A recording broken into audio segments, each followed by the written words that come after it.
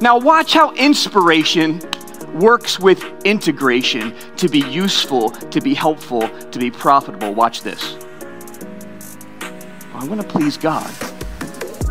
But Hebrews chapter 11 says that without faith, it's impossible to please God.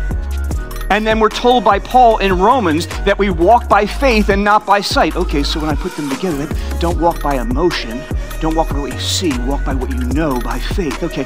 But then Romans 10:17 says that faith comes by hearing the word of God. Okay, so that means that I actually have to really saturate myself in the truth of that scripture. But wait. Then James says, as he writes to all the believers, he's calling them out on sin, saying, you're struggling. And I know you're struggling. Here's why you're struggling, because you started at hearing, but it didn't equate, it didn't relate to doing. Oh, okay. So and that's not profitable. That's not useful. That's not using the scriptures to be helpful. That's about as profitable as a man who looks into a mirror and sees his face filled with filth and forgets immediately what a mess he is.